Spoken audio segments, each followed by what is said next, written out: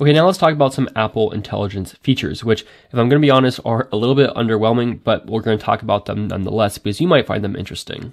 So the first thing is to make sure that Apple Intelligence is turned on. So you can go into Apple Intelligence and Siri, and then go ahead and turn it on. Now, ChatGPT is, of course, a big extension. So if you can go in there, you can enable it. You can sign in if you want to, but you actually don't have to.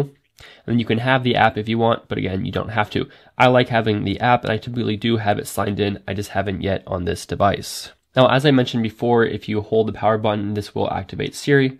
But now there's also a new way of doing it by double tapping the bar at the bottom. And this will actually allow you to type something to Siri. Maybe if you're in public or you just want to get something more specific, you could say, set alarm for 5 minutes.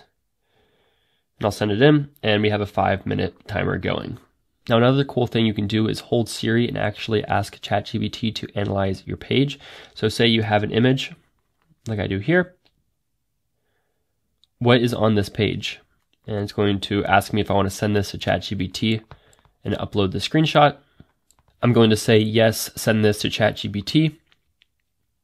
And here you can see it correctly identifies this as a Joshua tree. Now, writing tools, which you can see this little icon up here, it kind of looks like an atom or a nucleus or something like that, is one of the prevalent features of Apple Intelligence. And you can pretty much tap that and use it no matter what application you're in. If you're searching for something in YouTube, or you're in the Notes app or Mail or Messages, pretty much anywhere that you can type or highlight text, you can use writing tools.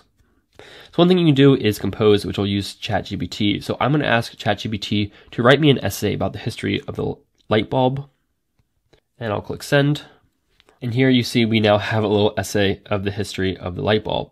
Now from there, I can do a few things. So one thing I can actually do is add to playground. So this is Apple's kind of funky new image creation AI. So this is going to take some keywords from this document and come up with a unique AI image. And I'm going to say, yeah. So you can see a few options here. I like this one. I'm going to click done. And then this is going to add a fun little image to my document. Now I'm going to go back up to writing tools, and I want it to be rewritten in a funny way. Rewrite this with a comedic tone. I'll send this.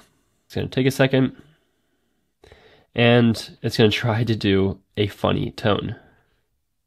Ah, the light bulb, that magical orb that finally lets us see what we were doing in the dark. Now you can see some weird things, such as these font sizes don't match, and there's just some funkiness in this, but you can see that that feature is there nonetheless. Now let's do it again. Let's do summary. It's going to make a summary of this whole document. Okay, here we go. We can copy it.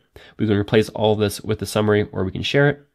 Or you could have it just list the key points, turn all of this into a list, or if it had the proper data, you could turn it into a table. You also have the ability to quickly proofread it for any errors, and then rewrite it as friendly, professional, or just make it more concise while keeping the same tone. So you can see those basic features and how that might be useful for you, or maybe it won't be useful, just depending on who you are. Now, as I mentioned, you can do this pretty much anywhere that there is text. So say I highlight this text here. I'll go to writing tools, and then I'll do summary, but I can also just make a little table. So let's just see what this does with a table. And you can see it's made a little table with the feature and then the description. So this kind of works. You can see it. This is basically a table of the new features of the iPad based off Apple's data. Now, another cool feature of the iPad is the ability to copy the subject in images. So say I tap and hold on this, I can click copy subject. Let's just go back to that note that we were working on, and we'll scroll to the bottom, and I can paste that there without the background. As you can see, it's imperfect. This is kind of a choppy image to begin with, but if you get a better image, you can copy the subject and just paste it without the background, which is pretty handy. Also notes is the ability to attach just a whole lot of things. You can scan text and then have it paste right in. You can scan documents and put full pages there. You can just add photos and videos straight into the document. You can do the image playground that we showed before, which allows you to just generate images. And now there's a really nice record audio function. And the nice feature about this is that Voice Memos now has a variety of tools, including transcription, which allows you to search through your voice memos, which is really great for business meetings, for lectures, brainstorming, voiceovers, interviews, stuff like that. So if I go into voice memos, you can see here I have a voiceover I recorded a couple years ago. Now if I go into it and I click the transcript button, we have the entire transcript that I can search through, which is just super handy. And that's a really nice feature. And that now integrates right into your notes, and kind of swipe down and you can see this is a live recording going on as we're doing this. So that's just a really handy feature. You can pause and resume. This is still pretty different than something like Notability that actually will allow you to retrace your handwriting based off of the voice memo, but it's nice.